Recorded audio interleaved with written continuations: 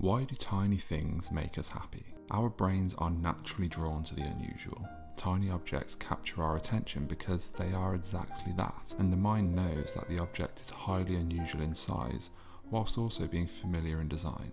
Naturally, our brains are wired to love cute things. As we recognise and process miniature versions of familiar objects, our mind becomes stimulated, and it rewards us with a shot of dopamine, which makes us feel very happy.